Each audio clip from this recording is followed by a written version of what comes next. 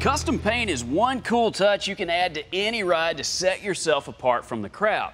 Now, there are some paint techniques that take a little bit of talent, but it's just like anything else. A little know-how and a lot of practice can get you there. Now, one art that is slowly starting to die off with the older generation is pinstriping.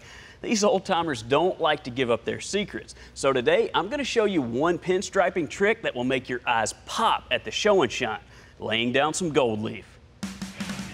Gold leafing is something that has been around for hundreds of years, but really got big in the automotive industry back in the 50s and 60s when the custom paint craze took off.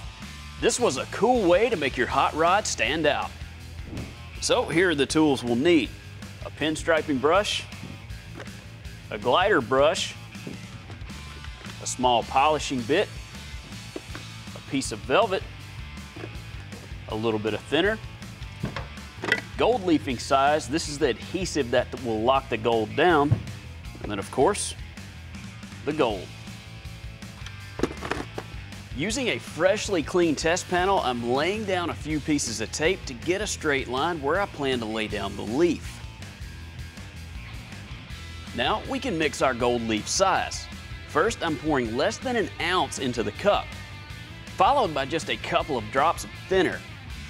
This will reduce the adhesive down to where we can get a nice consistent flow out of the brush.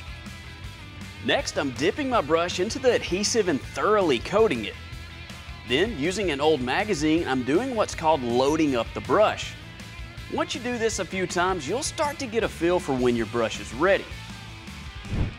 Now, lay down the adhesive in long, smooth strokes. Now we can remove the tape and then let that sit for about 30 minutes.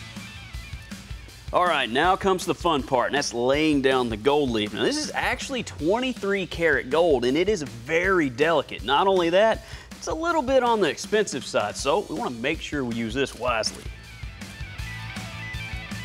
First, lay down the sheet over the adhesive.